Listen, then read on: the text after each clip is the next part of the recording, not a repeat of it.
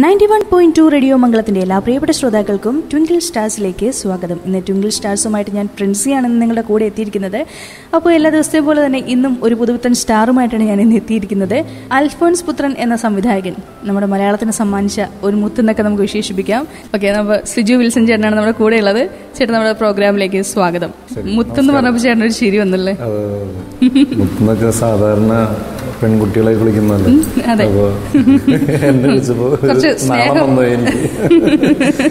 കുറച്ച് സ്നേഹം കൂടുതൽ ഉള്ളതുകൊണ്ട് വിളിച്ചതല്ലേ? കിടന്നോട്ടല്ലേ? ഓക്കെ. അപ്പോൾ അൽഫോൺസ് പുത്രൻ ഫിലിമിലൂടെയാണ് ചേട്ടൻ ഫിലിം ഇൻഡസ്ട്രിയിലേക്ക് കടന്നു വന്നത്. അതെ, നേരം എന്ന മൂവിയിലൂടെയാണ് ക്യാരക്ടർ റോള് ഭദ്രമായിട്ട് ഏൽപ്പിക്കുന്ന അൽഫോൺസാണ്. ആദ്യമായിട്ട് ധൈര്യപൂർവ്വം ഏൽപ്പിക്കുന്ന അൽഫോൺസാണ്. ആ ഒരു ധൈര്യം കാണിച്ചത്, പക്ഷെ അത് ഭംഗിയായിട്ട് ചെയ്യുകയും ചെയ്തു. തീർച്ചയായിട്ടും അതുകൊണ്ട് തന്നെയാണ് ഇപ്പൊ ഒരു നായകനായി ഞങ്ങളുടെ മുമ്പിൽ ഇങ്ങനെ ഇരിക്കുന്നത്. തീർച്ചയായിട്ടും അതിൽ ചേട്ടനെ അഭിമാനിക്കാവുന്ന കാര്യമാണ്. ഓക്കെ, അൽഫോൺസ് ചേട്ടനുമായിട്ടുള്ള ആ ഒരു ഫ്രണ്ട്ഷിപ്പിന്റെ പുറത്താണോ ഫിലിമിൽ വന്നത്? ഞാൻ ആദ്യമായിട്ട് അഭിനയിക്കണമെന്ന് എൻ്റെ ഒരു ആഗ്രഹം ഞാൻ പറയുന്നത് അൽഫോൺസിൻ്റെ അടുത്താണ്. കാരണം എന്താണെന്ന് വെച്ച് കഴിഞ്ഞാൽ നമ്മുടെ കൂട്ടത്തിൽ സിനിമ സംബന്ധമായിട്ട് നടക്കുന്ന ഒരു വ്യക്തി ഉണ്ടായിരുന്നുള്ളത് അൽഫോൺസ് ആയിരുന്നു. ഫിലിം ചെയ്യണം, അങ്ങനെ എഡിറ്റിംഗ്, കോളേജിൽ പഠിക്കുന്ന ടൈമിൽ തന്നെ എഡിറ്റിങ്ങും പരിപാടികളൊക്കെ ചെയ്യുമായിരുന്നു. CD ഒക്കെ റൈറ്റ് ചെയ്ത് കൊടുക്കുക, അങ്ങനത്തെ കുറേ പരിപാടികളൊക്കെ ചെയ്യുമായിരുന്നു. അപ്പോൾ ഞങ്ങൾക്കിതൊന്നും അറിയില്ല. നമ്മൾ CD റൈറ്റ് ചെയ്യാനും നമ്മൾ കമ്പ്യൂട്ടറിൻ്റെ മുമ്പിലൊക്കെ കണ്ട് അന്തം വിട്ട് നിൽക്കുന്ന പരിപാടിയാണ്. നമുക്കിതൊന്നും അറിയാൻ ഇവൻ റൈറ്റൊക്കെ ചെയ്യുമ്പോൾ ഭയങ്കര പരിപാടികളെന്നൊക്കെ വിചാരിച്ചു തുടങ്ങി. അപ്പോൾ സിനിമ സംബന്ധമായിട്ട് പഠിക്കാനൊക്കെ ആയിട്ട് ചെന്നൈയിലേക്ക് പോയത് അൽഫോൺസാണ്. അപ്പോൾ എനിക്ക് ഒരു എന്താ പറയുക, ഇത് പറയാനായിട്ടൊരു ചമ്മലുണ്ടായിരുന്നു, ചലിപ്പുണ്ടായിരുന്നു. അത് നമ്മളെ സംബന്ധിച്ചിടത്തോളം, ഒരു സാധാരണക്കാരനെ സംബന്ധിച്ചിടത്തോളം സിനിമ എന്ന് പറയുന്ന വേറൊരു ലോകമായിട്ടാണ് നമ്മൾ കാണുന്നത്. അപ്പോൾ അങ്ങനെ കാണുമ്പോൾ തന്നെ നമുക്കിത് നമ്മളെ കൊണ്ട് പറ്റുമോ എങ്ങനെയാണെന്നൊക്കെ ഉള്ളത് പറയാനായിട്ട് ആകെ ഒരു ചളിപ്പായിരുന്നു. അങ്ങനെ ഞാൻ എൻ്റെ അടുത്ത് പറഞ്ഞപ്പോൾ അവൻ പറഞ്ഞു ധൈര്യമായിട്ട് നീ ട്രൈ എന്ന് പറഞ്ഞു.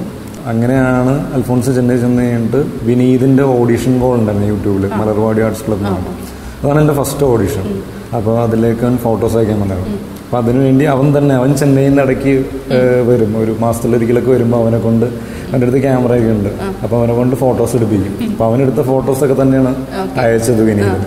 അങ്ങനെ വിനീതിൻ്റെ ഒരു 1 month കഴിഞ്ഞപ്പോൾ മെയിൽ വന്നിട്ടുണ്ടായിരുന്നു, ഒരു മെയ് ഒക്കെ ആകുമ്പോഴത്തേക്കൊന്ന് ട്രിംഡായിട്ടിരിക്കണം എന്ന് പറഞ്ഞിട്ട്. അങ്ങനെ ഒരു ഏകദേശം ഒരു 8 മാസം കഴിഞ്ഞിട്ടാണ് ഓഡീഷന് വിളിച്ചത്. അപ്പോൾ ഫസ്റ്റ് ഓഡീഷനിൽ തന്നെ ഷോർട്ട് ലിസ്റ്റ് ചെയ്ത് ഒരു എനിക്ക് തോന്നുന്നു അറൗണ്ട് 160 ആൾക്കാർ, 6000 എൻട്രീസ് എന്താണ് വന്നത്. അതിൽ നിന്നൊരു 160 ആൾക്കാർ ഓഡീഷൻ ചെയ്തു. അതിൽ നിന്നൊരു 22 ആൾക്കാരെ ക്യാമ്പിലേക്ക് ഷോർട്ട് ലിസ്റ്റ് ചെയ്തായിരുന്നു. അതിൽ ഞാൻ വന്നായിരുന്നു. അപ്പോൾ ഫസ്റ്റ് ഓഡീഷൻ തന്നെ നമുക്കൊരു ഷോർട്ട് ലിസ്റ്റ് ചെയ്യുക, ഒരു ഫൈനൽ ഓഡീഷനിലേക്കൊക്കെ എത്തുക എന്ന് പറയുമ്പോൾ തന്നെ എനിക്കൊരു കോൺഫിഡൻസ് ആയി. അതെ, വളരെ സന്തോഷമായി. അപ്പം എങ്ങനെയെങ്കിലും മുഖം കാണിച്ചു മതി എന്നുള്ളൊരു ആഗ്രഹം തന്നെ വന്നു. ഇനി ഒരു മുഖം വന്നു മതി എന്നുള്ളൊരു, നമുക്ക് സ്റ്റാർട്ടിങ് സ്റ്റേജിൽ അങ്ങനെയാണല്ലോ, സ്റ്റാർട്ടിങ് സ്റ്റേജിൽ നമുക്കൊന്ന് മുഖം കാണിക്കുക എന്നുള്ളൊരു ഇതായിരിക്കും. അങ്ങനെയാണ് സിൽവർ സ്ക്രീനിൽ ആദ്യം മുഖം കാണുന്നത് മലർവാടി ആർട്സ് ക്ലബിലാണ് വിനീതിൻ്റെ. അത് കഴിഞ്ഞിട്ട് ഞാൻ ലാസ്റ്റ് ബെഞ്ച് എന്ന് പറഞ്ഞിട്ടൊരു മൂവിയിൽ ചെറിയൊരു ഇത് അതുപോലെ തന്നെ 1 ഡയലോഗ് ഇതായിട്ട് ചെയ്തിട്ടുണ്ടായിരുന്നു. അത് കഴിഞ്ഞിട്ട് 3ാമതാണ് നേരം എന്ന മൂവിയിൽ ഒരു ക്യാരക്ടർ റോളായിട്ട് വരുന്നത്. അപ്പോൾ എന്താ പറയുക, മുഖം കാണിക്കണം, സിനിമയിൽ നിന്ന് മുഖം കാണിക്കണം എന്ന ആഗ്രഹത്തോടെ വന്ന ചേട്ടൻ ഇപ്പോൾ ഒരു നായക പരിവേഷത്തോടെ ഇങ്ങനെ സിനിമ ഇൻഡസ്ട്രിയിൽ നിറഞ്ഞു നിൽക്കുകയാണ്. ഇനിയും ഒരുപാട് സിനിമകൾ നമുക്ക് ചെയ്യാനുണ്ട് അല്ലേ? ഒരുപാട് സിനിമകൾ, ഒരുപാട് ഉയരങ്ങളിലേക്ക് നമ്മൾ ഇനി എത്തിപ്പെടാനുണ്ട്. അപ്പോൾ ഈ അൽഫോൺസ് പുത്രനും ഒക്കെ ആയിട്ടുള്ള ഒരു ഫ്രണ്ട്ഷിപ്പിനെ കുറിച്ച് ചേട്ടൻ പറഞ്ഞു. ഞാൻ പറഞ്ഞല്ലോ, സ്റ്റാർട്ടിങ് എനിക്ക് എങ്ങനെയെങ്കിലും മുഖം കാണിക്കാന്നുള്ളൊരു ഇതായിരുന്നു വന്നത്. അതൊരു സീരിയസ് അപ്രോച്ചിലേക്ക് പോകുന്നത് അൽഫോൺസിന്റെ ഒരു സീരിയസ്നെസ്സും ഇത് കണ്ടിട്ട് തന്നെയാണ്. തീർച്ചയായിട്ടും അവൻ എത്രത്തോളം പാഷനേറ്റ് ആയിട്ടാണ് ഓരോ കാര്യങ്ങൾ ചെയ്യുന്നത്, എങ്ങനെ എത്രത്തോളം പാഷനേറ്റ് ആയിട്ടാണ് സിനിമേനെ കാണുന്നത്, ഇത് കണ്ടാണ് എനിക്കും ആ ഒരു സീരിയസ്നെസ്. ഇപ്പോൾ ഞാനൊക്കെ ഒരു കഥാപാത്രം ചെയ്യുമ്പോൾ എത്രത്തോളം അതിൻ്റെ ഉള്ളിലേക്ക് ചെല്ലണം എന്നുള്ളത് നമ്മളെപ്പോഴും ഡിസ്കസ് ചെയ്യുമ്പോഴൊക്കെ പറയാറുണ്ട്. നേരത്തെ ആക്ടേഴ്സ് തിലകൻ ചേട്ടൻ, ഇങ്ങനെ ക്യാരക്ടർ ആർട്ടിസ്റ്റുകൾ ഒരുപാട് പേര് ഉണ്ട്. അതുപോലെ ഒരുപാട് നല്ല നല്ല ആർട്ടിസ്റ്റുകളുള്ള ഇൻഡസ്ട്രിയാണ് ഇപ്പം മലയാളം. അപ്പോൾ ഇവരൊക്കെ ചെയ്തേക്കുന്ന പോലെ അത്രയും ഡീപ്പായിട്ട് ക്യാരക്ടറിനെ ഉൾക്കൊണ്ടിട്ട് ചെയ്യുന്ന ഒരു ലെവലിലേക്ക് പോകണമെന്ന് നമുക്ക് ആഗ്രഹം വരുന്നത് ഇവൻ്റെ ഒരു പാഷനും സിനിമയോടുള്ളൊരു ഇതൊക്കെ കണ്ടിട്ട് തന്നെയാണ്. നമ്മുടെ അടുത്ത് കാണുന്നത് ഇവനെയാണല്ലോ, വേറെ നമ്മൾ അധികം പുറത്ത് അങ്ങനെ കാണുന്നില്ല, ഏറ്റവും അടുത്ത് കാണുന്നത് ഇവനെയാണ്. അപ്പം അങ്ങനെ ആണൊരു നമുക്കും സീരിയസ്നെസ് ഇപ്പോൾ ഒരു കഥാപാത്രത്തിലേക്ക് ഞാൻ സ്റ്റാർട്ടിങ് സ്റ്റേജിൽ മുഖം കാണിക്കണമെന്ന് തോന്നിയ അവിടെ നിന്ന് ഇപ്പോൾ ഒരു കഥാപാത്രത്തിലേക്ക് കയറണം എന്ന് ഉള്ളൊരു ഇതിലേക്ക് വന്നത് ഇപ്പോഴാണ്. ശ്രമിച്ചുകൊണ്ടിരിക്കുന്നുള്ളൂ, അതിൻ്റെ സ്റ്റാർട്ടിങ് പരിപാടികളിലാണ്. പ്രേമം ഫിലിം ഇറങ്ങിയ സമയത്ത് ഒരു ഇങ്ങനെ പൊതുവെ ചാനൽസിലാണെങ്കിലും മാഗസിൻസിലൊക്കെ ആണെങ്കിലും ഇങ്ങനെ വരുന്നുണ്ടായിരുന്നു, ഒരു കൂട്ടം കൂട്ടുകാർ സിനിമയെ സ്വപ്നം കണ്ടു നടന്ന ഒരു കൂട്ടം ചെറുപ്പക്കാരുടെ സിനിമ എന്നൊക്കെ പറഞ്ഞിട്ട്. അപ്പൊ ആ ഒരു ഫിലിമിൽ വന്ന എല്ലാവരും തന്നെ നിങ്ങൾ എല്ലാവരും ഫ്രണ്ട്സ് ആയിരുന്നു, അയൽവക്കാരായിരുന്നു അല്ലേ? ഞങ്ങൾ എല്ലാവരും അവിടെ ഇവിടെ ഒക്കെ ആയിട്ട് കോളേജിലും സ്കൂളിലൊക്കെ ആയിട്ട് ഒരുമിച്ച് പഠിച്ചിട്ടുണ്ട്. ഇപ്പൊ ഞാനും നിവിനും അൽഫോൺസും ഒരേ പാരിഷിലായിരുന്നു. ഞാനും നിവിനും ഒരുമിച്ച് +2 പഠിച്ചിട്ടുണ്ട്. പാരിഷിൽ ഒരുമിച്ച് കാറ്റീസും 12th അതൊക്കെ പ്രേമത്തില്. അപ്പൊ നമ്മള് CLC എന്നൊക്കെ പറഞ്ഞ നമ്മുടെ ഒരു യൂണിയനൊക്കെ ഉണ്ട് നമ്മുടെ പള്ളി പാരിഷില്. അപ്പൊ അതിൽ നമ്മൾ ആനുവൽ ഡേക്കൊക്കെ നമ്മൾ പെർഫോം ചെയ്യാറുണ്ട്. ഡാൻസ്, സ്കിറ്റ്, പാട്ടുകളും പരിപാടികളൊക്കെ ആയിട്ട് എല്ലാവരും പെർഫോം ചെയ്യാറുണ്ട്. അപ്പോൾ ഈ പറഞ്ഞ പോലെ ഷറഫ്, കിച്ചുവിന്റെ ഒക്കെ ഞാൻ സ്കൂളിൽ പഠിച്ചിട്ടുണ്ട്. വേറെ ഡിവിഷനൊക്കെ ആയിട്ടാണ്. മോസിൻ ഞങ്ങളുടെ ജൂനിയറായിട്ട് പഠിച്ചിട്ടുണ്ട്. അങ്ങനെ എല്ലാവർക്കും അറിയാം, എല്ലാവർക്കും കണ്ട് പരിചയമുണ്ട്. കിച്ചുവിനെയൊക്കെ അറിയാം. ഷറഫിനെ എനിക്ക് ഇത് കഴിഞ്ഞു, ഞാൻ 2009 ഷറഫിനെ ഞാൻ ആദ്യമായിട്ട് കാണുന്നത്. നമ്മൾ ഗോബൂസ് എന്ന് പറഞ്ഞ നമ്മുടെ ടീ സ്റ്റോളുണ്ട് ആലുവയില്. അപ്പോൾ അവിടെ ഒരു ഷോർട്ട് ഫിലിം ചെയ്യാനായിട്ട് മോസിൻ സ്ക്രിപ്റ്റ് ചെയ്തിട്ട് അൽഫോൺസ് ഡയറക്റ്റ് ചെയ്യാനായിട്ടൊരു ഷോർട്ട് ഫിലിം വന്നിരുന്നു. അപ്പം അങ്ങനെ എന്നെയും ഇവനെയും അങ്ങോട്ടേക്ക് വിളിച്ചു, ഗോബൂസിലേക്ക് വിളിച്ചു. അപ്പോൾ ഇവര് അതിനു മുമ്പേ നേരത്തെ ഇരിക്കാറുണ്ട്. കിച്ചു, ഷറഫ്, മോസിനൊക്കെ ഒരുമിച്ച് നേരത്തെ ഇരിക്കാറുണ്ട്. അപ്പോൾ ഈ ഷോർട്ട് ഫിലിം ചെയ്യാൻ വന്നപ്പോഴത്തേക്കും ഞങ്ങളെയും വിളിച്ചു, എന്നെയും ഇവനെയൊക്കെ വിളിച്ചു. അപ്പോൾ അങ്ങനെയാണ് ആദ്യമായിട്ട് ഷറഫിനെ അവിടെ വെച്ച് കാണുന്നത്. ഷറഫ് കിച്ചുവിൻ്റെ ഒപ്പം പഠിച്ചിട്ടുണ്ട്. എല്ലാവരും അവിടെ ഇവിടെ ഒക്കെ ആയിട്ട് ഒരുമിച്ച് പഠിച്ചിട്ടുണ്ട്. അപ്പം അങ്ങനെയാണ് ഒരുമിച്ച് ഞങ്ങൾ വരുന്നത്. സിനിമ കയറുന്നതിന് മുമ്പ് ഞങ്ങൾ പരിചയമായി അങ്ങനെ ഒരു ഇതിലേക്ക് വരുന്നത് അങ്ങനെയാണ്. അപ്പൊ അങ്ങനെ ഒരു ഫ്രണ്ട്ഷിപ്പിൽ നിന്ന് ഉരുത്തിരിഞ്ഞൊരു സിനിമയാണ് പ്രേമം. ആ കൂട്ടത്തിലുണ്ടായിരുന്ന എല്ലാവരുടെയും സ്വപ്നം സിനിമ തന്നെയായിരുന്നു തോന്നുന്നല്ലേ? അതെ, തീർച്ചയായിട്ടും എല്ലാവരും സ്വപ്നം സിനിമ തന്നെയാണ്. പക്ഷേ പ്രേമത്തിൽ ഒരുപാട് പുതുമുഖങ്ങളാണ് വന്നത്. അതെ. പക്ഷേ നായകനായിട്ട് വീണ്ടും നിവിൻ പോളി അല്ലാതെ നായകനായിട്ട് പിന്നീട് സിനിമകളിൽ കണ്ടത് ചേട്ടനെയാണ്. പിന്നീട് ഒരു സിനിമയല്ലേ കണ്ടുള്ളൂ നായകനായിട്ട്. ഒരു സിനിമയാണെങ്കിലും പക്ഷെ എനിക്ക് തോന്നുന്നു ഭയങ്കര വിജയമായിരുന്നു സിനിമ. കാരണം ഞങ്ങളിപ്പോ മംഗളം റേഡിയോ ഉള്ളത് എഞ്ചിനീയറിംഗ് കോളേജിലാണ്. അതുകൊണ്ട് തന്നെ ഈ ഒരു സിനിമയുടെ എഫക്ട് ഞങ്ങൾക്ക് നന്നായിട്ട് അറിയാം. കാരണം എഞ്ചിനീയറിംഗ് സ്റ്റുഡൻസിന്റെ കഥയായിരുന്നല്ലോ അതില്. അപ്പോൾ അതുകൊണ്ട് തന്നെ ഞങ്ങളുടെ കോളേജിലെ കുട്ടികൾക്കൊക്കെ ആണെങ്കിലും ഒരുപാട് ഇഷ്ടപ്പെട്ടു. അതിന്റെ ഡയലോഗ്സ് ഒക്കെ ഇങ്ങനെ വെറുതെ പറഞ്ഞുകൊണ്ടേ നടക്കുന്ന ഒരു അങ്ങനെ ഒരു സിനിമയായിരുന്നു അത്. ചെറിയൊരു പടമായിരുന്നു അത്, വളരെ ലൈറ്റ് ആയിട്ട്. ഇത്രയും ഹിറ്റ് ആവുമെന്ന് പ്രതീക്ഷിച്ചു ആ സിനിമ? ഞാൻ ആഗ്രഹിച്ചായിരുന്നു നല്ല രീതിയിൽ ഹിറ്റ് ആവണമെന്ന് ഞാൻ ആഗ്രഹിച്ചിട്ടുണ്ടായിരുന്നു. അപ്പോൾ ഇതിലെല്ലാവരും ഇപ്പോൾ ഒരു സിനിമ ചെയ്യുമ്പോൾ എല്ലാവരും ആഗ്രഹിക്കുന്നത് തന്നെയാണ് നല്ല രീതിയിൽ എല്ലാവർക്കും ഇഷ്ടപ്പെടണം എന്ന രീതിയിലാണ്. അതായത് നമുക്ക് അറിയില്ല, ഒരു മെജോറിറ്റി ആൾക്കാരെ ഇഷ്ടപ്പെടുത്താന്നുള്ളതാണ് ഒരു സിനിമയുടെ വിജയം എന്നാണ് ഞാൻ വിചാരിക്കുന്നത്. ഇഷ്ടപ്പെടാത്തവരുണ്ടാവും, എല്ലാവർക്കും ഒരേ മൈൻഡ് സെറ്റോടു കൂടി ആയിരിക്കില്ല എല്ലാവരും കാണും. അപ്പോൾ മെജോറിറ്റി ആൾക്കാർക്ക് ഇഷ്ടപ്പെടുത്തുക എന്നുള്ള രീതിയിൽ തന്നെയാണ് എല്ലാ സിനിമകളും ചെയ്യുന്നത്. അപ്പോൾ നമ്മൾ ആഗ്രഹിക്കും, അതുപോലെ തന്നെ ആഗ്രഹം സാധിച്ചു, വളരെ സന്തോഷമില്ല. എന്തായാലും ചേട്ടൻ്റെ ഒരു പ്ലസ് പോയിന്റ് എന്താണെന്നറിയോ? എന്താണ്, പറഞ്ഞോളൂ. അതായത് ചേട്ടൻ്റെ ഡയലോഗ് പ്രസന്റേഷൻ ഭയങ്കര നാച്ചുറലാണ്. സീരിയസ്ലി ചിലപ്പോൾ എഴുത്തുകാരുടെ ഒരു ഇതായിരിക്കും സ്ക്രിപ്റ്റ്. അങ്ങനെയല്ല, എനിക്ക് പേഴ്സണലി തോന്നിയൊരു കാര്യം, ചേട്ടൻ്റെ ഡയലോഗ് പ്രസന്റേഷൻ ഭയങ്കര നാച്ചുറലാണ്. അതായത് അഭിനയിക്കുകയാണ് എന്ന് തോന്നത്തില്ല, ജസ്റ്റ് നമ്മുടെ കൂടെയൊക്കെ നിൽക്കുക. അതുകൊണ്ട് തന്നെ ചേട്ടനെ ആർക്കും ഒരു എന്താ പറയാ ആക്ടർ അങ്ങനെയൊന്നും പറഞ്ഞ് മാറ്റി നിർത്താൻ ആർക്കും തോന്നത്തില്ല. നമ്മുടെയൊക്കെ കൂടെയുള്ള ഒരാള് അങ്ങനെയാണ് ഫീൽ ചെയ്യുന്നത്. ചിലപ്പോൾ നമ്മൾ ഒരുമിച്ച് എല്ലാവരും ഒരുമിച്ച് ഈ പറഞ്ഞുള്ള സിനിമയിൽ കയറുന്നതിന് മുമ്പ് കോമ്പോസിലാണെങ്കിലും നമ്മുടെ ആലുവ പാലസിലൊക്കെ ഇരുന്നിട്ട് നമ്മൾ എല്ലാ ദിവസവും വൈകിട്ട് പ്രാക്ടീസൊക്കെ ചെയ്യുമായിരുന്നു. ആക്ടിങ് പ്രാക്ടീസ്, അഭിനയ കളരിയൊക്കെ നടത്തുമായിരുന്നു. അൽഫോൺസ് ഇപ്പോൾ ഒരാഴ്ചയിൽ 2 ആഴ്ച കൂടുമ്പോൾ ചെന്നൈയിൽ നിന്നൊക്കെ വരുമ്പോൾ ഒരു ദിവസം കിട്ടും. അപ്പം അന്ന് എല്ലാവരും കൊണ്ട് പെർഫോം ചെയ്യിച്ച് എന്തെങ്കിലും വെറുതെ സിറ്റുവേഷൻസ് എന്തെങ്കിലുമൊക്കെ ചെയ്യിപ്പിച്ചൊക്കെ ഇങ്ങനെ നോക്കും. അപ്പം അതിൻ്റെയൊക്കെ ആയിരിക്കാം ചിലപ്പോൾ നമ്മളും കൂടുതൽ അഭിനയിച്ചേക്കുന്നത് നമ്മുടെ എല്ലാവരുടെയും കൂടെ തന്നെയാണ്. അപ്പോൾ ആ ഒരു കംഫർട്ട് സോണും ഉണ്ടാവുമായിരിക്കും. അതിൻ്റെയൊക്കെ ആയിരിക്കാം ചിലപ്പോൾ. ഞങ്ങളുടെ ഫ്രണ്ട്സ് എല്ലാവരും കൂടുമ്പോൾ ഞങ്ങളിങ്ങനെ പറയാറുണ്ട്, അതായത് ഇതുപോലൊരാൾ, അതായത് ചേട്ടനെ പോലത്തെ ഫിലിമിൽ ഉള്ള അറിവേ നമുക്കുള്ളൂ. ചേട്ടൻ ഫിലിമിൽ വരുന്ന ക്യാരക്ടേഴ്സിനെ പോലത്തെ ഒരാൾ ഞങ്ങളുടെ എല്ലാവരുടെയും ഫ്രണ്ട്സിന്റെ കൂട്ടത്തിൽ ഒരാളുണ്ട്. അങ്ങനത്തെ ഒരാളുണ്ടാവും, എല്ലാവരുടെയും ഫ്രണ്ട്ഷിപ്പിൽ അങ്ങനെ ഒരാളുണ്ടാവും എന്ന് എനിക്ക് തോന്നുന്നുണ്ട്. ചിലപ്പം അതുകൊണ്ടും കൂടി ആയിരിക്കും ആൾക്കാർ പെട്ടെന്ന് ചേട്ടനെ എന്താ പറയാ സ്വീകരിച്ചത്. അങ്ങനെ ആരെങ്കിലും പറഞ്ഞിട്ടുണ്ടോ? റിലേറ്റ് ചെയ്യാൻ പറ്റുന്നുണ്ട് എന്ന് പറഞ്ഞിട്ടുണ്ട് പലരും. പറഞ്ഞ പോലെ ഇപ്പോൾ ഹാപ്പി വെഡിങ്ങിലെ ക്യാരക്ടർ ആണെങ്കിലും പറഞ്ഞ പോലെ എല്ലാവരുടെയും ലൈഫിൽ സംഭവിച്ചേക്കുന്നതാണ്. കുറെ പേരുടെ ലൈഫിലുണ്ട്, എന്റെ ലൈഫിലും സംഭവിച്ചിട്ടുണ്ട്. കുറെ പേർക്ക് റിലേറ്റ് ചെയ്യാൻ പറ്റുന്നുണ്ട്. അതുകൊണ്ട് തന്നെയാണ് അത്രത്തോളം ഇഷ്ടപ്പെട്ടത്. അപ്പോൾ ഹാപ്പി വെഡിങ്ങിന് ശേഷം കുറേ അധികം ഫിലിംസ് ഇങ്ങനെ വരുന്നുണ്ടാവും അല്ലേ? കാരണം ഡയറക്ടേഴ്സിനാണേലും പ്രൊഡ്യൂസേഴ്സിനാണേലും മനസ്സിലായി തുടങ്ങി, കാരണം നമുക്കൊരു ക്യാരക്ടർ ഭദ്രമായിട്ട് ഏൽപ്പിക്കാൻ പറ്റുന്ന ഒരാളാണെന്ന്. ഒരുപാട് പേര് വിളിക്കുന്നുണ്ട്. അപ്പോൾ ഞാൻ അതിനു മുമ്പേ കമ്മിറ്റ് ചെയ്തേക്കുന്ന മൂവീസ് ഉണ്ടായിരുന്നു. അപ്പം അതൊക്കെ ചെയ്തുകൊണ്ടിരിക്കുകയാണ്. അപ്പോൾ ഒരുവിധം ചെയ്ത് കഴിഞ്ഞു. ഇപ്പോഴും ഷൂട്ട് നടന്നുകൊണ്ടിരിക്കുന്നുണ്ട്. അപ്പോൾ ഇപ്പോഴും വിളികൾ വരുന്നുണ്ട്. ഹാപ്പി വെഡിങ്ങിൻ്റെ ഇത് കഴിഞ്ഞിട്ടായിട്ടുള്ള കോളുകൾ ഒരുപാട് വരുന്നുണ്ട്. ചേട്ടാ ഹിറ്റാക്കിയ കുറച്ച് ഡയലോഗ്സ് ഉണ്ട്. എനിക്ക് എന്നെ അറിയില്ല, ഒന്നും ഞാൻ കേൾക്കട്ടെ. അതായത് നമ്മളിപ്പോ ഫിലിമില് മുതലാളി എന്ന് കേട്ടാൽ ആദ്യം നമ്മൾ ഓർക്കുന്നത് രമണനെയായിരുന്നു അല്ലെ? ജംഗ ജഗ ജഗ. പക്ഷെ പ്രേമം കഴിഞ്ഞതിന് ശേഷം മുതലാളി എന്ന് കേട്ട ചേട്ടനെ ഓർക്കുന്നത് വെള്ളം. വെള്ളത്തിന്റെ സീനാട്ടോ. അതെ, അത് ഞാൻ പറഞ്ഞിട്ടില്ല. വെള്ളം എന്ന് പറഞ്ഞ ഇത് ഷോർട്ടിന്റെ ടൈമിൽ അൽഫോൺസ് പറഞ്ഞതാണ്, നീ വെള്ളം വെള്ളം എന്ന് പറഞ്ഞു. അത് സ്ക്രിപ്റ്റഡ് അല്ല, അൽഫോൺസ് അവിടെ വെച്ച് പറഞ്ഞാണ് നീ വെള്ളം വെള്ളം എന്ന് പറഞ്ഞു. അപ്പൊ എനിക്ക് ആ ഒരു ടെൻഷൻ ഉണ്ടായിരുന്നു. അത് പപ്പുച്ചേട്ടൻ അടിപൊളിയായിട്ട്, പപ്പുച്ചേട്ടൻ്റെ ഇതില് ലാലേട്ടൻ അടിപൊളിയായിട്ട് പറഞ്ഞിങ്ങനെ പോയേക്കുന്ന സംഭവമാണ്. എല്ലാവരും കണ്ടേക്കുന്ന മൂവിയാണ്, അത്രയും ഇതായിട്ടുള്ള സീനുകളാണ്. അപ്പോൾ ഞാനിത് പറയുമ്പോൾ എങ്ങനെ ഉണ്ടാവും എന്നുള്ളൊരു പേടി എനിക്കുണ്ടായിരുന്നു. പക്ഷെ പറഞ്ഞു തിയേറ്ററിൽ വന്നേക്കും ഇപ്പോഴും എന്നെ കാണുമ്പോൾ ആൾക്കാർ അവിടെ കാണുമ്പോൾ വെള്ളം വെള്ളം എന്നൊക്കെ പറയും. ഞങ്ങൾ എന്റെ ഒരു ഫ്രണ്ടിനെയൊക്കെ ഇങ്ങനെ കളിയാക്കുമായിരുന്നു. ഞങ്ങൾ ഫിലിം കണ്ട സമയത്തും അവളെ തന്നെ ഞങ്ങൾ ഉറക്കെ വിളിച്ച് പറഞ്ഞോണ്ടിരിക്കുന്നു. മൾട്ടിപ്ലക്സിൽ ഇരുന്ന് ബഹളം വെച്ച ഒരേ ഒരു കൂട്ടുകാരെ ഞങ്ങള് ഈ ഫിലിമിന്റെ ഇടയ്ക്ക് 4 പ്രാവശ്യമാണ് പ്രേമം കണ്ടത്. 4 പ്രാവശ്യം. അത് ഫ്രണ്ട്സ് എല്ലാവരും കൂടെ ഭയങ്കര എൻജോയ്മെന്റ് ആയിരുന്നു.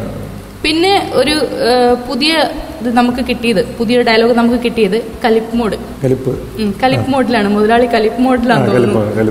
അതൊക്കെ നമ്മൾ കുറെ അധികം യൂസ് ചെയ്യുന്ന കുറെ വാക്കുകളാണ്.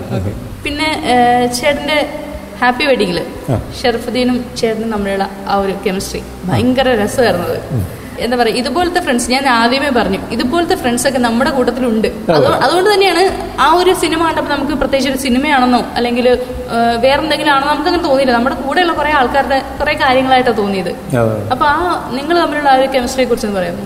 നേരത്തെ അറിയാവുന്നതുകൊണ്ടുള്ള ഒരു ഇതാണ്, ഒരു ഗിവ് ആൻഡ് ടേക്ക് അപ്പൊ തന്നെ ഉണ്ട്. നമുക്ക് ആ ഒരു പ്രശ്നങ്ങളോ ഒന്നുമില്ല. അവനെ തേച്ചു എന്ന് പറഞ്ഞ ഉള്ള പരിപാടികളോ അങ്ങനത്തെ ഒന്നുമില്ല. പടം ഹോൾ എന്ന ക്യാരക്ടറിന്, ഹരി എന്ന് പറഞ്ഞ ക്യാരക്ടറിനെ തേച്ചൊട്ടിച്ചു അങ്ങനെയാണ്. ആ ഒരു റാപ്പോ ഉള്ളതിന്റെ ആയിരിക്കും ഗിവ് ആൻഡ് ടേക്ക് എന്നുള്ളൊരു ഇതുണ്ടോ, അതുകൊണ്ടായിരിക്കും ആ കെമിസ്ട്രി നന്നായിട്ട് വർക്കൗട്ട് ചെയ്തത്. ഓക്കെ, എനിക്ക് തോന്നുന്നു ചേട്ടനൊക്കെ ഫസ്റ്റ് തന്നെ ഈ ഫ്രണ്ട്സിന്റെ ഫിലിമിൽ വന്നതുകൊണ്ട് തന്നെ സ്വന്തം കഴിവുകൾ കൂടുതലായിട്ടും നമുക്ക് ഫിലിമിൽ ഉൾപ്പെടുത്താൻ പറ്റിയെന്ന് തോന്നുന്നു. അത് എന്താണെന്ന് വെച്ച് കഴിഞ്ഞാൽ സുഹൃത്തുക്കളുടെ കൂടെ വരുമ്പോൾ അവർ സ്വന്തം കഴിവുകളെക്കാട്ടും കൂടുതൽ കുറവുകൾ നന്നായിട്ട് പറഞ്ഞു തരും. അത് നന്നായിട്ട് നമ്മുടെ കഴിവുകൾ ചിലപ്പോൾ പറഞ്ഞിരിക്കും, അത് പറയേണ്ട ആവശ്യം ഉണ്ടായിരിക്കും. പക്ഷെ കുറവുകൾ അവർ കറക്റ്റായിട്ട് നോട്ട് ചെയ്ത് കറക്റ്റായിട്ട് ഇല്ല, ചമ്മലം ഉണ്ടാവില്ല. ആദ്യം ഇനീഷ്യൽ സ്റ്റേജിലൊക്കെ ഉണ്ടാവും. ഇനീഷ്യൽ സ്റ്റേജിൽ ആർക്കായാലും ഉണ്ടാവും. പെർഫോം ചെയ്യാനായിട്ട് നമ്മൾ ബോധേഡായിരിക്കും കുറെ കാര്യങ്ങൾ. അപ്പൊ അതിൽ നിന്നൊക്കെ മാറി മാറി മാറി മാറി പതിയെ വന്നുകൊണ്ടിരിക്കുകയാണ്. അപ്പൊ കുറവുകൾ നന്നായിട്ട് പറഞ്ഞുതരും. പിന്നെ ഇപ്പൊ നന്നായിട്ടുണ്ടെങ്കിൽ നന്നായിട്ടുണ്ടെന്ന് പറയും കേട്ടോ. അത് പിന്നെ ഇപ്പൊ ഒരു ഷോട്ട് ഓക്കെ ആണെന്ന് പറഞ്ഞു കഴിഞ്ഞാൽ ഓക്കെ ആണെന്നാണ് അതിന്റെ അർത്ഥം. അതായത് എന്താ പറയാ, അവര് കോംപ്രമൈസ് ചെയ്തേക്കണില്ല, മര്യാദക്ക് ചെയ്തേക്കുന്നോണ്ട് തന്നെയാണ് അവർ ഓക്കെ ആണ്. അല്ലെങ്കിൽ അവർ സമ്മതിക്കില്ല. അതെ അതെ, എത്ര ഡേക്ക് പോയി കഴിഞ്ഞാലും സമ്മതിക്കില്ല. അത് ചെയ്യിപ്പിച്ച് എടുക്കുക. അത് ഒരു വളരെ നല്ലൊരു കാര്യമാണ്. സുഹൃത്തുക്കളുടെ ഒപ്പം ഒരുപാട് ആരാധികമാരൊക്കെ ഉണ്ടല്ലേ? എനിക്കറിയില്ല, കല്യാണം കഴിഞ്ഞേക്കണ അതിനെപ്പറ്റി പറയാമോ എന്ന് എനിക്ക് അറിയാൻ പാടില്ല. വീട്ടിൽ ചെല്ലുമ്പോ ചൂലെടുത്തടിക്കുമ്പോ സത്യം പറഞ്ഞ ആരാധികമാരെ ഞെട്ടിച്ചുകൊണ്ടാണ് ഈ കല്യാണ വാർത്ത വന്നത്. അത് പ്രണയ വിവാഹമായിരുന്നു അല്ലേ? അതിനെ കുറിച്ചൊന്ന് പറയാമോ? അതിനെ കുറിച്ച് പറയാണ്ട് പ്രണയ വിവാഹമായിരുന്നു. ആള് മുംബൈയില് സെറ്റിൽഡാണ്, നാട്ടില് തലശ്ശേരിയാണ്. ഞങ്ങളൊരു ഏകദേശം ഒരു 4 വർഷത്തോളമുള്ള പരിചയമാണ്. അപ്പോൾ അൽഫോൺസ് ഷട്ടർ എന്ന് പറഞ്ഞ മൂവി ചെയ്യാനായിട്ട് മുംബൈയിൽ പോയിട്ടുണ്ടായിരുന്നു. അപ്പോൾ ഞാനവിടെ ഉണ്ടായിരുന്നു ഒരു മാസം. അന്നാണ് ഞാൻ ആദ്യമായിട്ട് ശ്രുതിനെ കാണുന്നത്. അങ്ങനെ കണ്ടു. അതിന് മുമ്പ് സംസാരിക്കുമായിരുന്നു. കണ്ടെന്ന് തന്നെ പ്രപ്പോസ് ചെയ്തു. പിന്നെ നമ്മൾ ഈ പറഞ്ഞ 2 റിലീജിയൻ ആയതുകൊണ്ട് ഒരു എന്തെങ്കിലും ബുദ്ധിമുട്ടുകളൊക്കെ ഉണ്ടാവുക എന്നുള്ളത് നമ്മൾ ആലോചിച്ചായിരുന്നു. അങ്ങനെ സംഭവിച്ചതുകൊണ്ട് നമ്മൾ ഒരിക്കലും പ്ലാൻഡ് ആയിട്ട് അങ്ങനെ ഒന്നും പോയല്ല. അങ്ങനെ സംഭവിച്ചു തന്നെ വന്നാണ്. വീട്ടുകാർക്ക് പറഞ്ഞപ്പോഴും വീട്ടുകാരും സമ്മതിച്ചു. എല്ലാം മംഗളമായി. ഫാൻസിന്റെ റെസ്പോൺസ് എന്തായിരുന്നു? പ്രത്യേകിച്ച് പെൺകുട്ടികളുടെ റെസ്പോൺസ് എല്ലാവരും നന്നായിട്ട് വിഷ് ചെയ്തല്ലോ. അങ്ങനെ പ്രശ്നങ്ങളൊന്നും ഇല്ല. എല്ലാരും നമ്മള് എന്താ പറയാ പറഞ്ഞ് മനസ്സിലാക്കി. ഓക്കെ. അപ്പൊ ചേട്ടാ, നമ്മള് സിനിമാ വിശേഷങ്ങളൊക്കെ പറഞ്ഞുകൊണ്ടിരിക്കുകയായിരുന്നു. കുടുംബ വിശേഷങ്ങൾ അതിന്റെ ഇടയ്ക്ക് വന്നു. ഓക്കെ. അപ്പൊ പുതിയ പ്രൊജക്റ്റ് ഒക്കെ ഏതാണ്? ഇപ്പോൾ നമ്മൾ ചെയ്തുകൊണ്ടിരിക്കുന്നത് നമ്മുടെ അസോസിയേറ്റ്, പ്രേമത്തിൻ്റെയും നേരത്തിൻ്റെയൊക്കെ അസോസിയേറ്റുള്ള നമ്മുടെ സുഹൃത്ത് തന്നെയാണ്, മോഹസിൻ ഖാസിം എന്ന് പറഞ്ഞിട്ട്. അവൻ ചെയ്യുന്ന മൂവിയാണ്. ഞാൻ, ഷറഫ്, കിച്ചു, ശബരി, ഞങ്ങൾ 4 പേരാണ് ഉള്ളത്. എൻ്റെ ഷൂട്ട് നടന്നുകൊണ്ടിരിക്കുകയാണ്. അപ്പം നിലവിൽ ചെയ്യുന്നതാണ്. ഞാൻ ചെയ്ത് കഴിഞ്ഞത് ഇനി റിലീസുള്ളത് ഞണ്ടുകളുടെ നാട്ടിലൊരു ഇടവേള എന്ന് പറഞ്ഞിട്ടുള്ള മൂവിയാണ്. അതെ, അൽത്താഫ് ചെയ്ത മൂവിയാണ്. അതാണ് ഇനി റിലീസുള്ളത്. പിന്നെ ഞാൻ ഒരു 4 വർഷം മുമ്പ് ചെയ്ത തേർഡ് വേൾഡ് ബോയ്സ് എന്ന് പറഞ്ഞൊരു മൂവിയുണ്ട്. അത് ഞാൻ നേരം കഴിഞ്ഞിട്ട് ചെയ്യുന്ന മൂവി. അത് ഞങ്ങൾ 7 പേര്, ഞാൻ, ശ്രീനാഥ് ബാസി, സുധി, ബാലു, സൗബിൻ, ഷൈൻ, ഞങ്ങൾ 7 പേര് ഉള്ള മൂവിയാണ്. നേരം കഴിഞ്ഞിട്ട് ചെയ്യുന്ന മൂവിയാണ്. അപ്പോൾ അത് റിലീസിന് പ്ലാനിങ് നടക്കുന്നുണ്ട്. ഒരു ഇൻഡിപെൻഡൻറ്റ് മൂവിയാണ്, ഒരു പരീക്ഷണ മൂവിയാണ്, ഒരു ട്രാവലും കേട്ടുള്ളൊരു മൂവിയാണ്, ഒരു പരീക്ഷണ മൂവിയാണ്. അപ്പോൾ വളരെ ലൈവായിട്ട് പോകുന്നത്. ഇതുപോലെ തന്നെ എൻ്റെ അടുത്ത് ചോദിച്ചല്ലോ, ഈ പറഞ്ഞ പോലെ ഭയങ്കര ലൈവായിട്ടാണ് എല്ലാവരും അങ്ങോട്ടും ഇങ്ങോട്ടും സംസാരിക്കുന്നത്. അതുപോലെ ഭയങ്കര ലൈവായിട്ട് എല്ലാവരും അങ്ങോട്ടും ഇങ്ങോട്ടും കോൺവെർസേഷൻസ്, ഡയലോഗ്സ് ഒക്കെ എല്ലാവരും, ഇപ്പോൾ ചേട്ടനാണെങ്കിലും സൗബിൻ ചേട്ടനാണെങ്കിലും എല്ലാവരും ഈ ഒരു കാറ്റഗറി പെടുത്താവുന്ന ആൾക്കാരാണ്. സെയിം ഏജ് തന്നെയാണ് എല്ലാവരും ഉണ്ടായിരുന്നത്. അപ്പോൾ അതിൽ നല്ല പെർഫോമൻസും കാര്യങ്ങളൊക്കെ ആയിട്ട് പോകുന്നതാണ്. എല്ലാവരും നല്ല റാപ്പ് വരുന്നു. അതെ, നല്ല നല്ല രസമുള്ള നല്ല ഹ്യൂമറും കാര്യങ്ങളൊക്കെ ആയിട്ട് പോകുന്ന നല്ലൊരു മൂവിയാണ്. അപ്പോൾ ഇത്രയാണ് പുതിയ പ്രൊജക്ട് എന്ന് പറയുന്നത് അല്ലേ? അതെ അതെ. ഓക്കെ. പിന്നെ വീടൊക്കെ എവിടെയാണ് ചേട്ടൻ്റെ? വീട് ആലുവയാണെന്ന് എനിക്കറിയാം. ആലുവയാണ്, ആലുവ തന്നെയാണ് പ്രോപ്പർ ആലുവ. ഇപ്പോഴും അവിടെ തന്നെയാണ്. നല്ല പ്ലേസ് ആണ്. ഞാൻ ജനിച്ചു വളർന്നത് അവിടെ തന്നെയാണ്, പഠിച്ചതും എല്ലാം. നല്ല പ്ലേസ് ആണ്. ഞാനൊക്കെ ജനിച്ചു വളർന്നത് വളരെ നല്ല പ്ലേസ് ആണ്. എല്ലാവർക്കും അവരുടെ ജനിച്ചു വളർന്ന സ്ഥലം തീർച്ചയായിട്ടും. എന്തൊക്കെ പറഞ്ഞാലും നമ്മൾ ജനിച്ചു വരുന്ന നാട്ടിലെത്തുമ്പോൾ നമുക്കൊരു കിട്ടുന്ന ഒരു ആശ്വാസം പറഞ്ഞറിയിക്കാൻ പറ്റും. എല്ലാവർക്കും അങ്ങനെ. അതെ, ശരിക്കും അതൊരു ഭാഗ്യം കൂടിയാണ്. കാരണം സിനിമയുടെ മേഖല എന്ന് പറയുന്നത് നമ്മളിപ്പോൾ കൊച്ചിയാണ്. പണ്ടത്തെ കോടമ്പാക്കം പോലെയൊക്കെയാണ് ഇപ്പോൾ കൊച്ചി വളർന്നുകൊണ്ടിരിക്കുകയാണ് അല്ലേ? അപ്പോൾ കൊച്ചിയുടെ ഹൃദയഭാഗമായിട്ടുള്ള ആലുവയിൽ തന്നെ അല്ലേ അത്യാവശ്യം. പക്ഷേ കൊച്ചിയുടെ ബഹളങ്ങളൊന്നും ഇല്ലാത്തൊരു സ്ഥലം നമുക്ക് ആലുവനെ വിശേഷിപ്പിക്കാം. മെട്രോ ഒക്കെ വന്ന സ്ഥിതിക്ക് കുറച്ച് ബഹളമൊക്കെ ഉണ്ടാവുമല്ലേ? മെട്രോ ഒക്കെ ഉണ്ടെന്നിടത്ത് ഭയങ്കര കുറച്ച് ജാടയിടാല്ലോ നമുക്ക്. ആൾക്കാർ കുറച്ചും കൂടിയൊക്കെ കൊച്ചിയിൽ നിന്ന്, അതായത് എറണാകുളം എന്ന സ്ഥലത്ത്, സിറ്റിയിൽ ആലുവ എന്ന സ്ഥലത്തെ ആളുകൾക്കൊരു പ്രത്യേകതയുണ്ട്. അതായത് ഇതെല്ലാം ഞാൻ തന്നെ പറഞ്ഞിരുന്നല്ലേ? എനിക്കറിയില്ലല്ലോ, ഞങ്ങളൊരു സാധാരണ മനുഷ്യരുടെ പോലെ തന്നെ അങ്ങനെയല്ല, എനിക്ക് വയ്യ.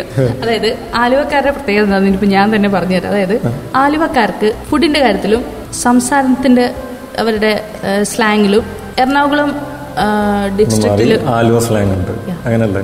പിന്നെ ആലുവയിൽ ജീവിച്ചവർക്ക് ആലുവ സ്ലാങ് എല്ലായിടത്തും അങ്ങനെ ആയിരിക്കുമല്ലേ? ഞാൻ ഒരു വലിയ കണ്ടുപിടുത്തം നടത്തുക വെറുതെ. ഫുഡിന്റെ കാര്യം സമ്മതിച്ചേ പറ്റുള്ളൂ. അത് ഞാൻ ഭക്ഷണപ്രിയനാണ്, അതുപോലെ തന്നെ എല്ലായിടത്തും ഉണ്ടാവില്ലേ ഭക്ഷണപ്രിയനായിട്ടുള്ള ആൾക്കാർ.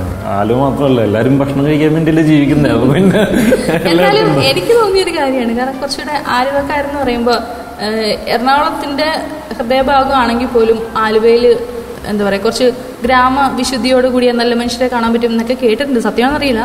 എന്നെ കണ്ടല്ലോ, എന്നെ പോലുള്ള ഒരുപാട് പേര് ഉണ്ട് എനിക്ക് തോന്നുന്നത്.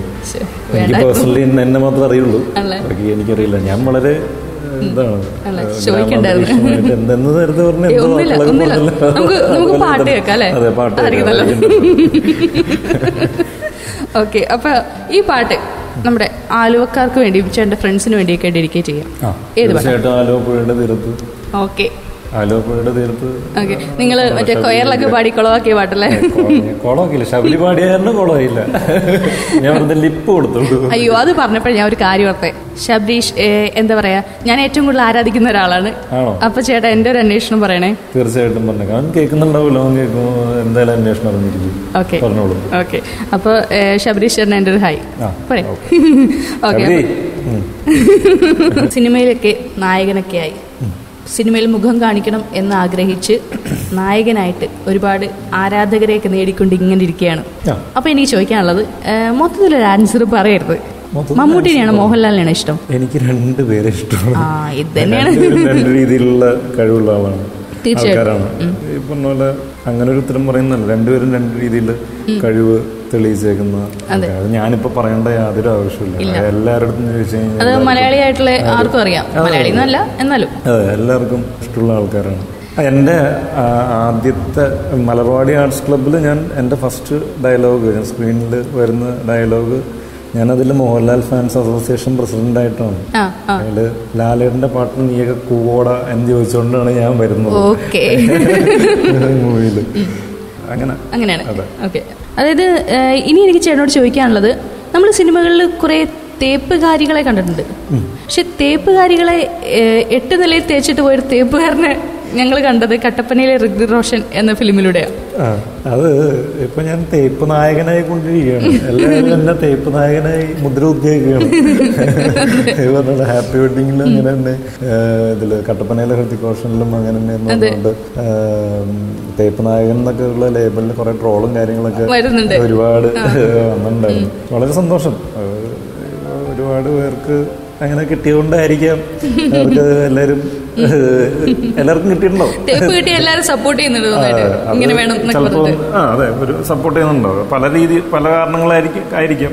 ചിലപ്പോ നമ്മുടെ പ്രശ്നങ്ങളായിരിക്കില്ല, അപ്പൊ അവരുടെ പ്രശ്നമായിരിക്കും, ചിലപ്പോൾ നമ്മുടെ പ്രശ്നമായിരിക്കും. അതൊക്കെ എല്ലാവർക്കും റിലേറ്റ് ചെയ്യാൻ പറ്റുന്നുണ്ട്, അതുകൊണ്ടായിരിക്കാം അത്രയ്ക്ക് ഇതായത്. കുറെ പേര് എന്നെ ക്രിട്ടിസൈസ് ചെയ്തായിരുന്നു, ഇങ്ങനെയൊക്കെ പറയാമോന്നൊക്കെ ചോദിച്ചു. കുറെ പേർക്ക് പറയാൻ പറ്റാഞ്ഞ കാര്യമായിരിക്കാം, കുറെ പേർക്ക് നേരിട്ട് പറയണം എന്ന് ആഗ്രഹമുണ്ടായിരുന്ന കാര്യങ്ങൾ സ്ക്രീനിൽ കണ്ടപ്പോൾ അവർക്ക് സന്തോഷമായതായിരിക്കാം. നാദിർ ഷേഖയുടെ ഫിലിമിലേക്കുള്ള ആ ഒരു എൻട്രിയും പിന്നെ ആ ഒരു എന്താ പറയുക ഷൂട്ടിംഗ് ഡേയ്സിനെ കുറിച്ചൊക്കെ ഒന്ന് പറയാമോ? അത് ഹാപ്പി വെഡിങ് കഴിഞ്ഞിട്ട് തന്നെയായിരുന്നു. ഹാപ്പി വെഡിങ് കഴിഞ്ഞിട്ട് ആണ് എനിക്ക് കോൾ വന്നത്.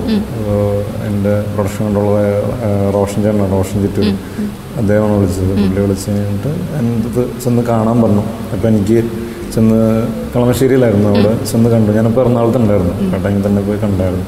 അപ്പോൾ എൻ്റെ സ്ക്രിപ്റ്റ് റൈറ്റേഴ്സായ വിഷ്ണുവും ദീപിനും എനിക്ക് നറേറ്റ് ചെയ്ത് തന്നു, എൻ്റെ ക്യാരക്ടറിനെ കുറിച്ചൊരു നറേഷൻ തന്നു. എന്നിട്ട് ഞാൻ സ്ക്രിപ്റ്റ് ചോദിച്ചു, സ്ക്രിപ്റ്റ് എനിക്ക് തന്നു, ഞാൻ വായിച്ചിട്ട് പറയാൻ തന്നു. വായിച്ചപ്പോൾ എനിക്ക് അത് നമ്മൾ കുറച്ചുള്ളെങ്കിലും ആ ഒരു ക്യാരക്ടറിന് ഒരു ഡെപ്ത് എനിക്ക് ഫീൽ ചെയ്തു. അതുകൊണ്ട് തന്നെയാണ് ഞാനത് എടുത്തത്, ചെയ്യാനായിട്ട് എടുത്തത്. വളരെ കുറച്ചുള്ളൂ. എല്ലാവരും ചോദിക്കുന്നുണ്ട് ഒരു ത്രൂ ഔട്ട് ഒരു നായക വേഷം ചെയ്തിട്ട് എങ്ങനെ ചെറിയൊരു ഇത് ചെയ്യണേ എന്ന് പറഞ്ഞു. പക്ഷെ അതിനൊരു ഡെപ്ത് ഉണ്ട്, ചെറുതാണെങ്കിലും അതിനൊരു ഡെപ്ത് ഉണ്ട്. അതിൽ ഏകദേശം എല്ലാ ക്യാരക്ടേഴ്സിനും അത്യാവശ്യം നല്ല ഡെപ്ത് ഉള്ളതാണ്. എനിക്കിപ്പോൾ ഒരു നായകനായിട്ട് ചെയ്യണമെന്ന് അങ്ങനെ നിർബന്ധമൊന്നുമില്ല. എനിക്കിപ്പോൾ ഒരു സീനിലോ 2 സീനിലോ ഒന്ന് പോയി കഴിഞ്ഞാലും അതൊരു ക്യാരക്ടറായിട്ട് ഫീൽ ചെയ്ത് കഴിഞ്ഞാൽ വളരെ സന്തോഷം. അത്രേ ഉള്ളൂ. ചെറിയ ചെറിയ ആഗ്രഹങ്ങൾ. അത് നോട്ട് ചെയ്യിക്കാന്നുള്ള നമ്മുടെ ഒരു ഇതാണല്ലോ. ആ ക്യാരക്ടർ നന്നായിട്ട് വന്നു കഴിഞ്ഞാൽ ആരായാലും നോട്ടെ. അത് ഇപ്പോൾ അൽഫോൺസ് തന്നെ പറയാറില്ല, ഒരു സീനിൽ വന്നു കഴിഞ്ഞാലും ആ സീൻ തകർത്തോളണം, അത്രേ ഉള്ളൂ. ആ സീൻ പോലും കിട്ടാൻ ആഗ്രഹിച്ചു നടക്കുന്ന ഒരുപാട് പേരുണ്ട് ആ സിനിമ ആഗ്രഹമായിട്ട്. ഞാനും നടന്നിരുന്നതാണ് അതുപോലെ തന്നെ. അപ്പോൾ അത്രത്തോളം നന്നായിട്ട് ചെയ്യാന്നുള്ള ഒരു സീനാണെങ്കിലും. ഒരുപാട് ഡയറക്ടേഴ്സിനെയൊക്കെ കണ്ടിട്ടുണ്ടോ? പിന്നെ തീർച്ചയായിട്ടും ഒരുപാട് ഓഡീഷൻസ് അറ്റൻഡ് ചെയ്തിട്ടുണ്ട്. എന്നിട്ട് എന്താ പറയാ, വിഷമിപ്പിക്കാത്ത തരത്തിൽ ചാൻസ് തരാൻ വിളിക്കാം എന്നൊക്കെ പറയണോ വിട്ടേക്കുന്നത്? ഞാൻ പറഞ്ഞിട്ടുണ്ട്. ഞാൻ ജോഷി സാറിൻ്റെ അടുത്ത് കൊണ്ടുപോയിട്ടുണ്ട്. സെവൻസ് എന്ന് പറഞ്ഞ പടത്തിൻ്റെ ഷൂട്ട് പ്ലാനിങ് നടക്കുന്ന ടൈമിലായിരുന്നു. ആ ടൈമിൽ ഞാൻ ഇങ്ങനെ അതിൻ്റെ ഒരു അസിസ്റ്റൻ്റ് എൻ്റെ ഒരു ഫ്രണ്ടായിരുന്നു. അപ്പം അങ്ങനെ വിളിച്ചിട്ട് ഞാൻ സാറിനെ പോയി ഡയറക്റ്റ് വീട്ടിൽ പോയി കണ്ടായിരുന്നു. അപ്പോൾ അത് കഴിഞ്ഞിട്ട് സാർ അവിടെ വരാൻ പറഞ്ഞു, ഷൂട്ടിങ് ലൊക്കേഷനിൽ വരാൻ പറഞ്ഞു. ഞാൻ അപ്പം ഒന്ന് ഫുട്ബോൾ കളിക്കുന്നായിരുന്നു. അപ്പോൾ അങ്ങനെ ഞാൻ ബൂട്ടൊക്കെ ആയിട്ട് പോയിട്ടുണ്ടായിരുന്നു. അവിടെ ചെന്ന് കഴിയുമ്പോൾ ഷൂട്ട് ടൈമിൽ അവർ ഭയങ്കര ഇതായിരിക്കും, ഡിസ്റ്റർബ്ഡ് ആയിരിക്കും, ആ ടൈമായിരിക്കും. ആ ടൈമിൽ ചെന്ന് കഴിയുമ്പോഴത്തേക്കും സാറ് ഓർക്കുന്നില്ല, ഒരുപാട് പേര് വരുന്നുണ്ടാവുമല്ലോ ആ ടൈമിൽ. അപ്പോൾ സാറ് ഭയങ്കര ഡിസ്റ്റർബ്ഡൊക്കെ ആയിരുന്നു. ആ സമയത്താണ് ഞാൻ ചെന്ന് അസോസിയേറ്റിനെ കാണാൻ പറഞ്ഞായിരുന്നു. പിന്നെ അവിടെ കണ്ട് ചുറ്റി തിരിഞ്ഞിട്ടൊക്കെ പിന്നെ പോകുന്നു. അപ്പോൾ എന്തായാലും ഓൾറെഡി കാസ്റ്റിംഗ് ഒക്കെ ആയിരുന്നു. നമുക്കറിയില്ല ആ ടൈമിൽ കാസ്റ്റിംഗ് ഒക്കെ ആയിട്ടുണ്ടോ ഇല്ലയോ എങ്ങനെയെന്നുള്ളത്. ഇതൊക്കെ റീപ്രൊഡക്ഷൻ പരിപാടികളിൽ നേരത്തെ ഇതൊക്കെ കഴിഞ്ഞിട്ടുണ്ടാവും എന്നുള്ളത് പിന്നീടാണ് നമുക്ക് മനസ്സിലാവുന്നത്. ആ സമയത്ത് പോയി ചോദിച്ചിട്ട് യാതൊരു കാര്യമില്ല എന്നുള്ളത് അപ്പോൾ മനസ്സിലായി. പിന്നെ ഞാൻ ആ സമയത്ത് ചെല്ലാറില്ല. അതിന് മുമ്പ് നേരത്തെ ഓഡീഷൻസ് ഒക്കെ ഉണ്ടെന്നുണ്ടെങ്കിൽ ഞാൻ പോയി അറ്റൻഡ് ചെയ്ത് അങ്ങനെ കണ്ടാണ്. മനസ്സിലൊരു ഡ്രീം റോൾ ഉണ്ടാവില്ലേ? ഒരുപാട് ഡ്രീം റോൾ ഉണ്ട്, ഒരെണ്ണമല്ല, ഒരുപാടുണ്ട്. ഞാൻ ആകെ കുറച്ചല്ലേ ചെയ്തിട്ടുള്ളൂ, വേറെ എല്ലാം ഉണ്ടാവുന്ന ക്യാരക്ടേഴ്സ് അല്ലേ ചെയ്തിട്ടുള്ളൂ. അതെ, അതല്ല ഞാൻ പറയുന്നത്, ചെറുപ്പത്തിലൊക്കെ നമ്മളിപ്പം എൻ്റെയൊക്കെ ഒരു ആഗ്രഹമായിരുന്നു. ചെറുപ്പത്തിൽ സ്ഫടികം കണ്ട സമയത്ത് ഞാനിങ്ങനെ ആഗ്രഹിച്ചിട്ടുണ്ട്, ഈശ്വര എനിക്ക് ഇതുപോലെ ഒരു റോളൊക്കെ ചെയ്യാൻ പറ്റിയിരുന്നെങ്കിൽ. പിന്നെ അല്ല, അങ്ങനെ ഭയങ്കര ആഗ്രഹമായിരുന്നു. അല്ല, ചെറുപ്പത്തിൽ സ്കൂളിൽ വെച്ച് അങ്ങനെ ചെയ്തിട്ടുണ്ട്. 3ാം ക്ലാസ്സിൽ വെച്ചിട്ടായിരുന്നു. അത് ഭദ്രൻ സാർ കണ്ടിട്ടാണോ ഞാൻ ക്യാരക്ടർ എഴുതിയത്? അല്ല, ഈ സിനിമ കണ്ടിട്ടാണ് ഞാൻ അത് ചെയ്തത്. ഞാൻ 3ൽ പഠിക്കുമ്പോഴാണ് ആദ്യമായിട്ട് ആ സിനിമ കണ്ടത്, TV-യിലാണ് കണ്ടത്.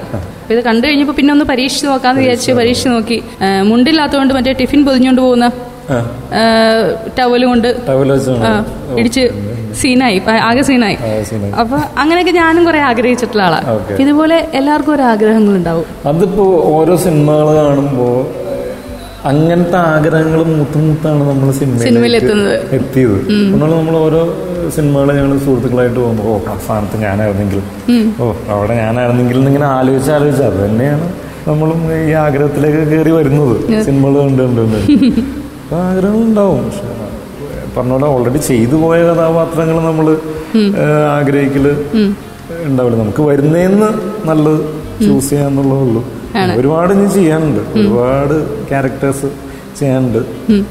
തീർച്ചയായിട്ടും ഒരുപാട് ക്യാരക്ടേഴ്സ് ചെയ്യണം എന്ന് ആഗ്രഹമുണ്ട്. ഓക്കെ, തീർച്ചയായിട്ടും ചാൻസസ് ഇനി ഒരുപാട് കിടക്കല്ലേ, സമയവും കിടക്കണുണ്ടല്ലോ. കിടന്നുറങ്ങിപ്പോയിരുന്നു. കേട്ടുകൊണ്ടിരിക്കുന്നത് സിജു വിൽസൺ ചേട്ടൻ്റെ വിശേഷങ്ങളാണ്. കുറേയധികം വിശേഷങ്ങൾ, സിനിമാ വിശേഷങ്ങളൊക്കെ പറഞ്ഞു. അപ്പോൾ ഡ്രീം റോളിനെ കുറിച്ചൊക്കെ ഇങ്ങനെ കുറേ പറഞ്ഞല്ലേ.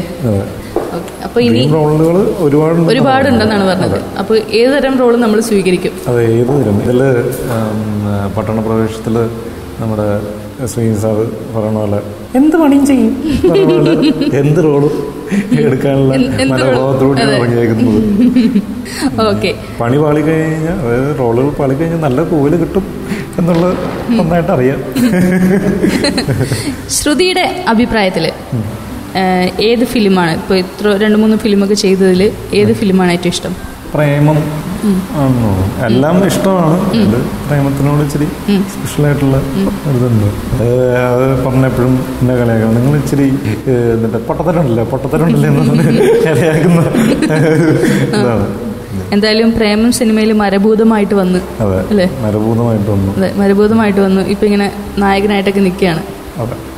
ശരിക്കും പറഞ്ഞാൽ ആ ഒരു വാക്ക് അതിൽ നിന്ന് കിട്ടിയതോടെ ചേട്ടനെയാണ് അത് വിളിച്ചതെങ്കിലും ഈ മരഭൂതം എന്ന് പറഞ്ഞത് എന്താ പറയുക, പ്രേമം ഇറങ്ങി കഴിഞ്ഞിട്ട് ഞാനും ജസ്റ്റിനും കൂടി ബൈക്കിൽ പോകുമായിരുന്നു. ബൈക്കിൽ പോയപ്പോൾ ഒരു പെട്ടി ഓട്ടോറിക്ഷ നമ്മൾ ഓവർടേക്ക് ചെയ്ത് വന്നിട്ട് എടാ മരഭൂതമേ എന്ന് പറഞ്ഞ് ഇങ്ങനെ റോട്ടിൽ കൂടി പോകുമ്പോൾ ഇങ്ങനെ ഓരോന്നൊക്കെ വിളിച്ച് കേൾക്കാം. വളരെ സന്തോഷം തോന്നി.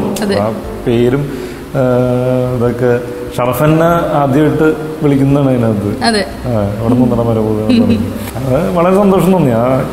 ഇതൊക്കെ അത്രത്തോളം ആൾക്കാരിലേക്ക് എത്തിക്കണോണ്ടാണല്ലോ അവർ ആ പേര് വിളിക്കുന്നത്. തീർച്ചയായിട്ടും ഓക്കെ. നമ്മുടെ ശ്രോതാക്കളുടെ ഹൃദയങ്ങളിൽ ഈ ഒരു പേര് കേട്ടാൽ ആ മുഖം തിരിച്ചറിയാൻ പറ്റുന്നുണ്ട്. അതൊരു വലിയൊരു കാര്യമാണ്. പേര് ഇപ്പോഴും മനസ്സിലായില്ല എന്നാണ് എല്ലാവരും. മരഭൂതനെ ജോജോ എന്നൊക്കെ വിളിക്കുന്നത്, ക്യാരക്ടേഴ്സിന്റെ പേരാണ് വിളിക്കുന്നത്.